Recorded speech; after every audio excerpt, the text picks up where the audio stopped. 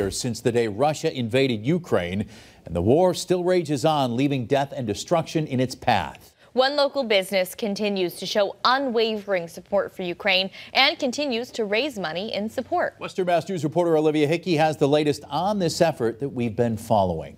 413 Dumpster is known for their colors of red and white, but for the past 2 years, they've been grabbing the attention of many with the colors blue and yellow, the same colors found on the Ukraine flag. We started with our Ukrainian dumpster right as the war started. When it happened, my dad and I sat down and said we have to do something from our end to help. And that dumpster is still in circulation to this day as the Russian war on Ukraine hits the 2-year mark.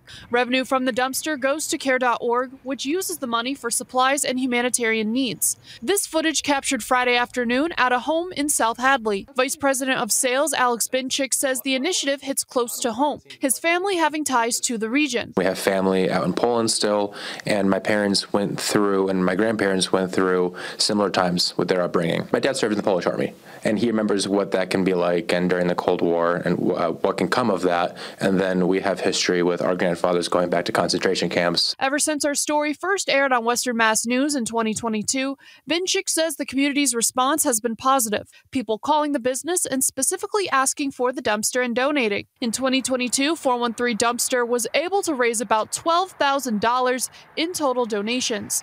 They raised another $3,000 in 2023 from the dumpster alone, and they don't plan to stop fundraising anytime soon. There are some needs out there still, and as long as our company's around, which we have no intention of going away, that dumpster will be out as well.